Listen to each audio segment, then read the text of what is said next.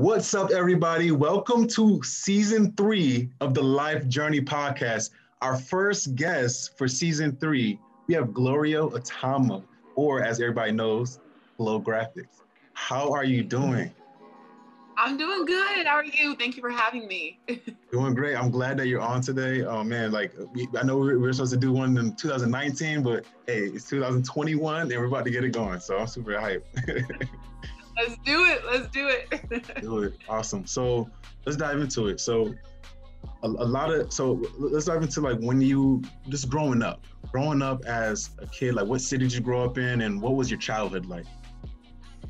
Yeah, so I'm a daughter. I'm one of 6 kids to 2 Nigerian immigrant parents, and I was born and raised in California. So I very much, that duality of having Nigerian culture in an American home caused this constant struggle of like, where do I fit in? Am I American or am I Nigerian? And I think I struggled with that conversation like well into my teenage years, but I'm a Bay Area girl. I love the Bay. I miss the Bay. I try to go back like every 2-3 years, and about 4 years ago I went back and revisited everything, my preschool, my elementary schools, my middle school, and my high school, and that was really exciting. So yeah, I'm a Bay Area girl, but I got Niger roots. Okay, all right. And that's got to be pretty cool, like having those deep roots, because my mother's Panamanian, so like Central American and Jamaican mixture. So like have you always kept your like traditional or like cultural traditions living in the States? Yeah, you know, I guess that there's this saying that we say in Nigerian culture is Naija no de carry last, which means we're always like hustling. We're always gonna be at the top of something, you know, we're always building and working on something. And I think I've always like kept that in my spirit. Like I've always been like, yo, like if there's a competition, because I'm very competitive, it's like, why can't I be first? Right. So I think I kept that Nigerian hustle in me growing up. But yeah, culturally, like a lot of like whenever I go back home, a lot of what we do, what we eat is still very Nigerian. But I would say if I had to choose which one I resonate with more, it's probably American. American. Okay. Awesome. So what was your first trip into what country? Yeah, so I studied abroad in 2013. So my first trip was to the UK. Okay. And yeah, I very much, up until I was 22 the first time I left the country. And I always thought travel was something that like rich white folks did. I'm gonna be real. I was just like, I've never seen Black people travel. I don't know any Black person that travels. So I didn't think it was something that was affordable to me until I studied abroad. And that was like my first exposure. Like once I studied abroad in the UK, I took like a train to Scotland, my first flight to Spain and Portugal and Morocco. And I just kind of like ventured from there. Okay, awesome. And what was that? I guess that whole experience, did that just open up the whole array of just like, I need to travel? Because you've been to what 80 plus countries? Or yeah, so yeah, okay. I think I'm at 83. You know, it's funny because I like round numbers. So I'm like at 83, but it doesn't, I'm not gonna tell you that I've been at 83 countries. I'm just gonna be like over 80. I got over 80, right? Exactly. I got you. But yeah, that definitely opened me up because again, sometimes you got to see it to believe it. And you only believe as far as what you see on TV or what your parents show you.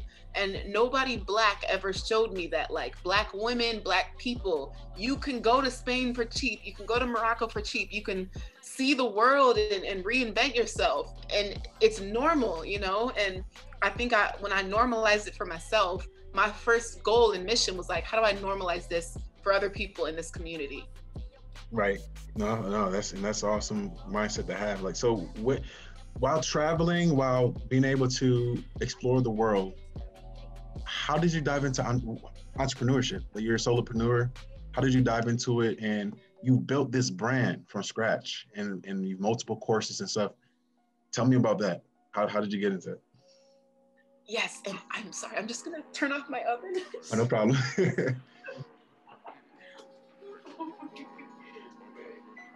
Okay. No problem. Don't want to burn the biscuits.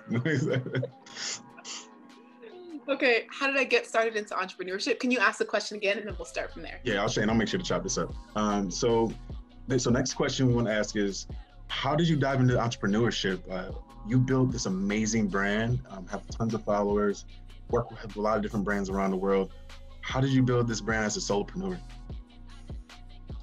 Yeah, I think for me, I never saw the brand or the business. I always saw connection and storytelling.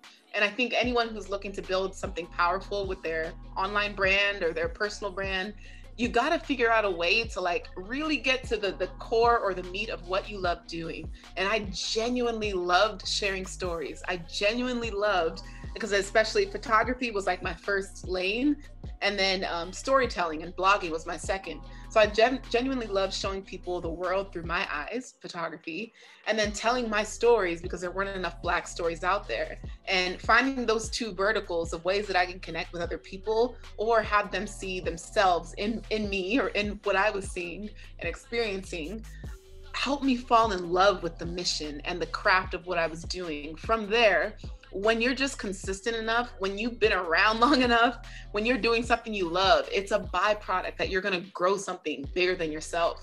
And I think I've been in digital media for 19 years. I started my first blog at 11. So I've really I've been doing this for so long that it was like a matter of time before finally people realized how dope I am. I'm just kidding. I mean, you built this brand. I mean, you definitely like have the videos, the pictures, like everywhere you travel, like you really know how to like show yourself, like having a great time. I mean, you've definitely done an amazing job. And like, I don't know, I love like you speaking at different conferences and stuff like that, educating people about travel. I don't know, I've been watching, and I've definitely been impressed, like a lot about what you've done and stuff. So kudos to you on the success that you've had and the success that you're going to be having. So I'm super excited for you. Thank you so much. I really appreciate that. So next question is, how could someone like dive into the same lane as you? So if it's someone that's in high school or college, young lady, a young man, that they're seeing you, they're following you, they're like, man, like I want to be like her one day, or I want to do something similar. Where do they start? And first and foremost, get sleep. I skipped sleep all of my 20s.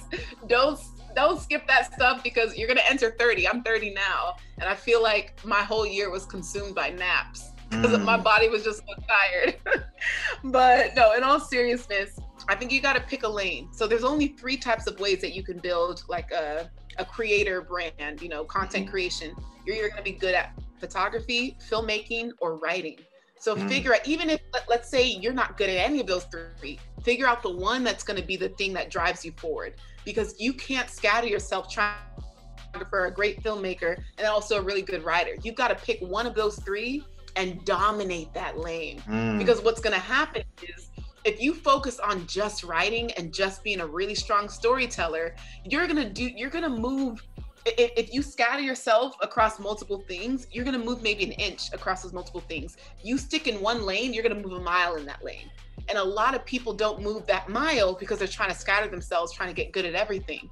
So if you can figure out, okay, do I want to really learn photography, filmmaking, or to be a really strong writer? Pick one so that you become the go-to person for everything that has to do with that lane. And right. For me, it was writing. Like, you need a strong storyteller, get Glow. Get Glow. Because I was like, I want to be that go-to person in this lane. Yeah. Real talk. No, that's real talk. So what's the quote that's always been the long saying, be a master? I forgot what's the quote again? Jack of all trades, master of none. Exactly. And then I've heard the opposite. It was like, be jack of all trades and master of them all. And I'm like, oh, that takes a long time. from both ways.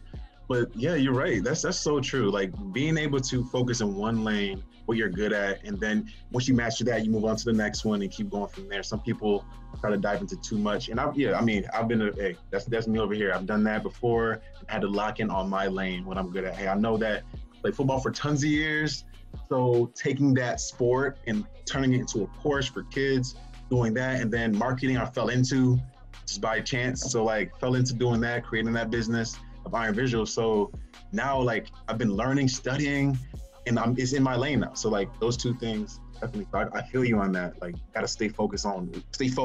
As my grandma Panama says, stay focused. She said, yeah. What's your favorite restaurant um, at your in your hometown and your favorite restaurant abroad? So the concept of home is tricky. Sorry, the audio is a little bit. Um, so the concept of home is tricky because I've never really. I was born in the Bay. I went to high school in Arizona, college in Kansas, and then lived abroad for 7.5 years. So I've never really had one place that I consider home. So, but I will say this: I feel at home when I'm eating Italian food, Indian food, or Chinese food. Like those are my comfort meals. And no matter where I was traveling, no matter what city or country or cuisine, I was like, I gotta find an Italian restaurant. I gotta have me some garlic naan and tikka masala. Like I would find like my staple foods because when everything around you is unfamiliar, you've got to find familiarity in something that you're doing. And for me, that was in food. I mean, food internationally, food is amazing. I mean, like you can one spot I would say like, well, you've probably been to Ethiopia, I'm guessing. Oh, I haven't. No. If you go to Addis Ababa, the capital, they have some amazing Ethiopian food is bomb. Like it's just amazing food. Like the different culture. I'm just it's probably not even the best. Like when you go to like different spots of the world, there's so many different types of food. So, no, definitely thanks for sharing that because there's a lot of people that don't travel around like the world at all. That don't leave the U.S. They always want to know like, well, they see, people see Africa on the news and are scared to travel to Africa or different countries, and it's like just go and see, and you're gonna find out so much. You're gonna meet some amazing people. How about that?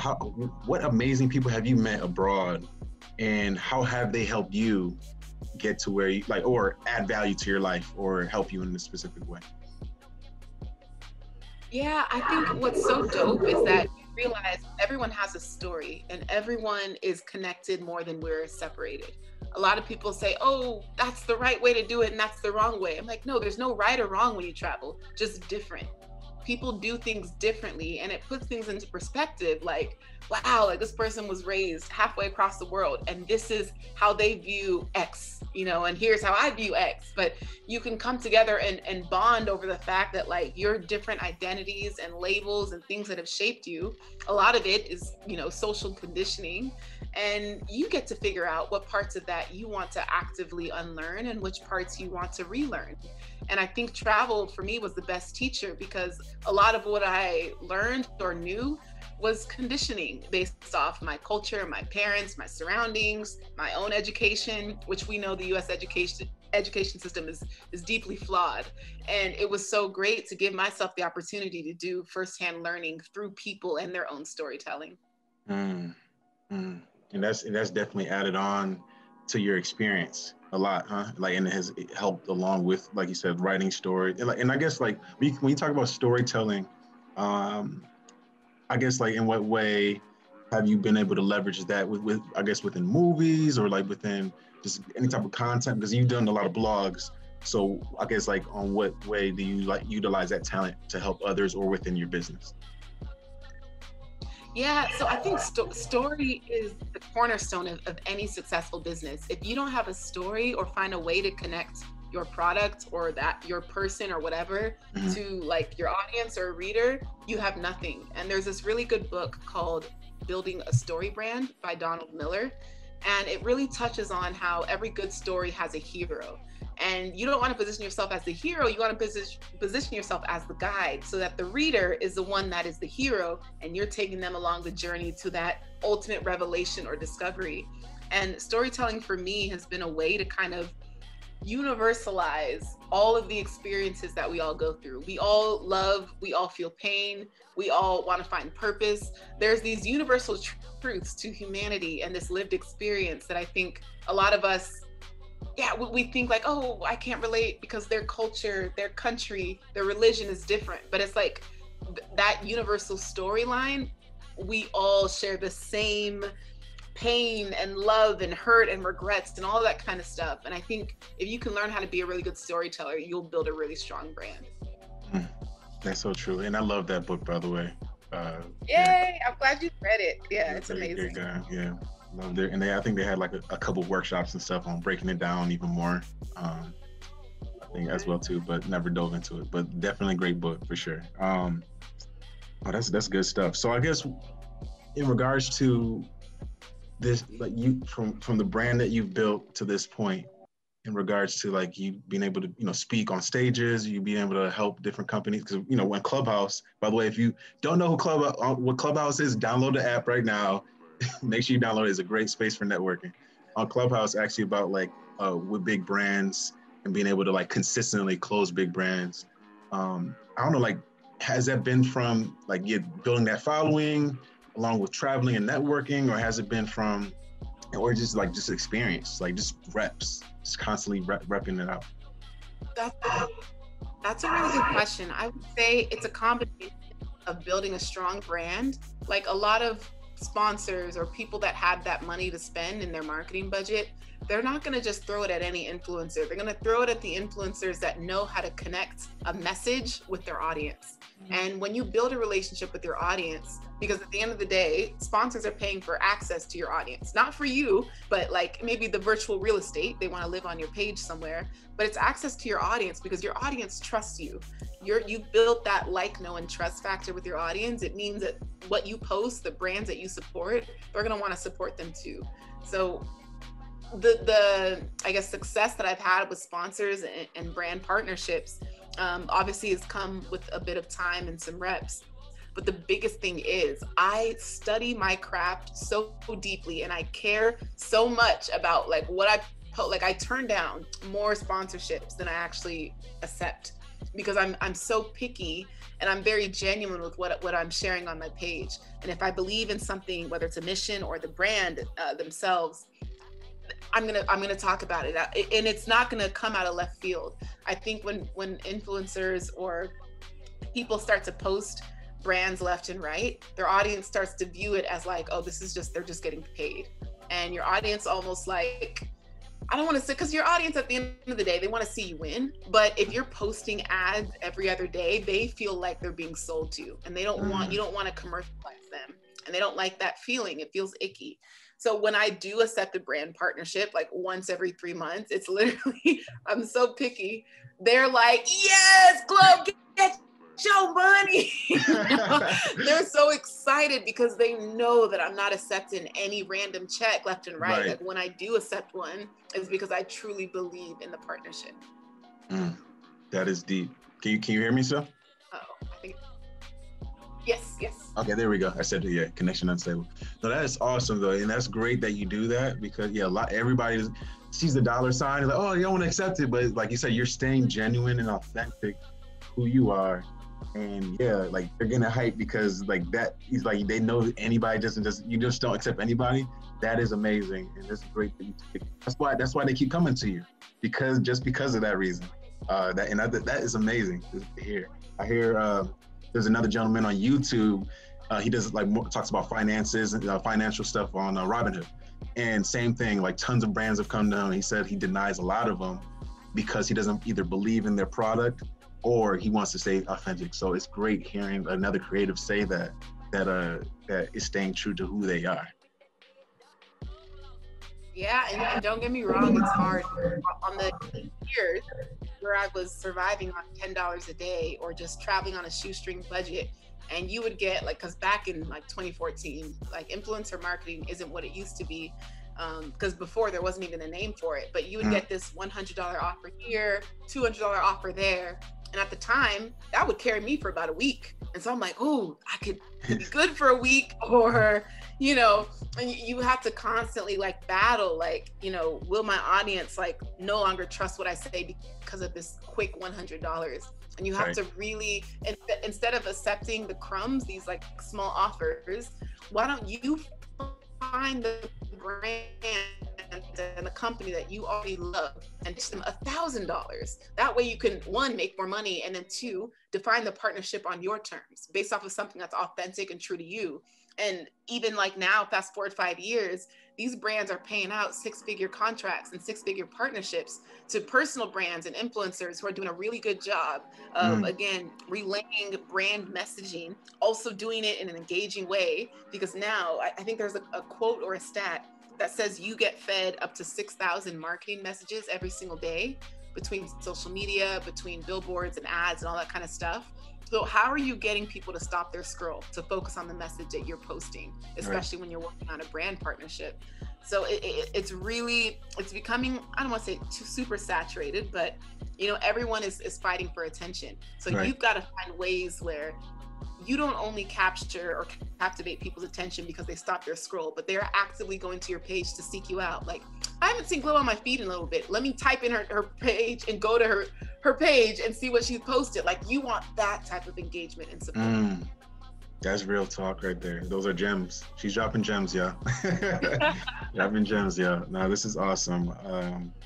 Yeah, because a lot of people are just like trying to just get followers and not really truly trying to help people, I guess. Like, they're just trying to just be famous online. And like you said, bringing that value, once you bring that value, people notice you and brands notice you, and they really want to like connect themselves to you. And this is basically the new way of marketing and advertising their products and stuff too. So TV's like dwindling down, right? So it's social at this point. It's crazy. Yeah, I'm excited to see what like digital marketing space looks like in 10 years. Like, everything will be social. Everything Is going to be crazy. And I think COVID has sped it up for sure. Definitely has sped it up a whole lot. Companies that really didn't have a lot of technology or whatever, like gotta spend the money now.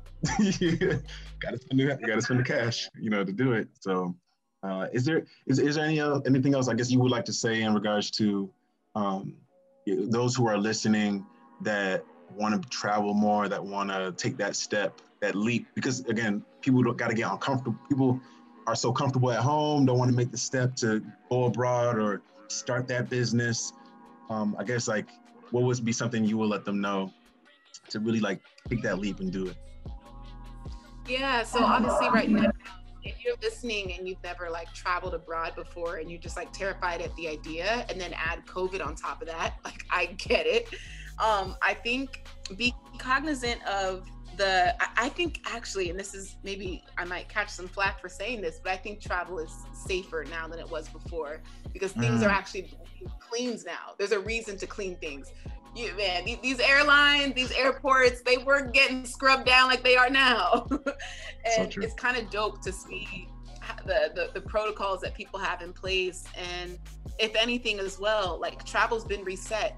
Like Rome and Paris and all of these cities that were saturated with tourists, it's back down. Tourists are cut in half. Like, prices are cheaper. There's no more lines. Like, it's so I'm not gonna lie, I'm gonna travel a lot this year, and I'm gonna be so excited to visit places that aren't overrun by tourists because of the restrictions in place. But there's still a way to do it safely. I do recommend, if you are going to travel, don't do it in a group. Do it as a solo traveler, or with your partner or spouse, or with like one person, so that you guys can keep it safe and be manageable. There's also, what is it called? One Medical is an on-demand app for COVID testing. So for the flights and stuff, you still got to get the 72 hours, of negative testing beforehand. So One Medical is really nice to have handy when you need an on-demand doctor to get that COVID-19 test. And yeah, I think my favorite memories all happened outside of this country, outside of the US. Like, travel is so freaking magical. And I think it keeps me curious. It keeps me young. It keeps me just hopeful. There's something to be said about that first plane ride across the Atlantic, or just that first experience in this random country where you don't understand a lick of the language, you can't read any signs, but you still feel so at peace. Like, I love that. That is deep. And you seem joyful. You seem like you are enjoying your life and you're living it to the fullest. And that's the life journey. That's why the podcast is named the way it is, because you gotta live your life the way you are. I only talk to people that are doing it at a high level, that are trying to like make change and impact with their message and purpose. And I guess let's ask you that question. This is a tough question for everybody, but do you feel like you're living your purpose?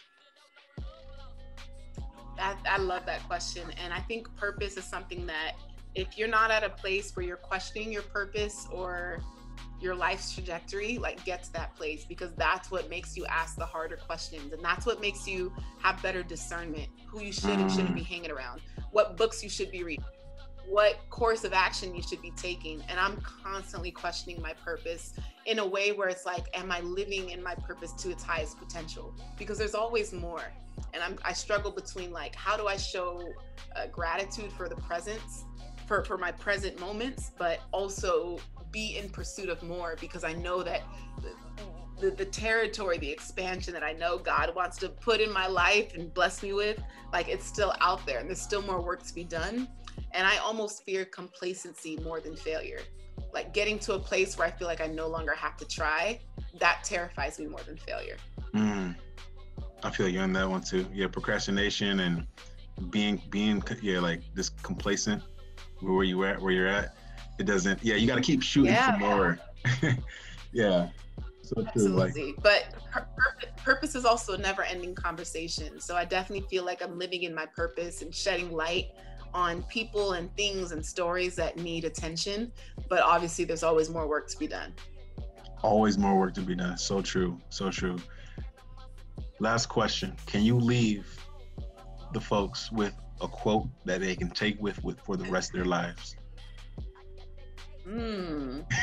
Gosh. On the spot. It's funny because I have a quote book of like all my favorite quotes from articles, podcast stories. No, but let me in the moment, a quote for in the moment. What's that quote about? And it's gonna be anonymous because I don't remember who's the originator of it, but it's like your talent is like your God-given talent is a gift from God, but how you use that talent is your gift to the world. So it's like, what are you doing with your God-given talents? There's something that comes easier to you than 99% of people. Like, are you using that to make this world a better place? Are you living in line with like your purpose and mission with those talents? What is going to be the thing that you're doing to leave this world a better place? If you only lived to make your life better and no one else's, that's not a life to me.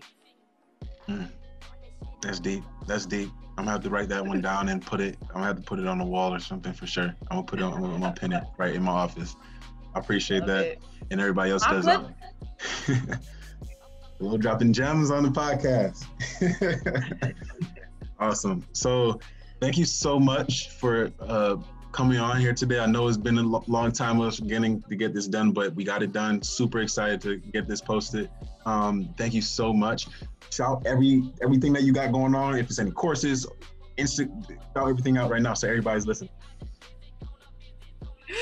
Thank you so much. No, this has been great. You can follow me on Instagram at Glow Graphics. And if you want to learn more about digital content creation, sponsorships, all of that stuff, you can go to learnwithglow.com.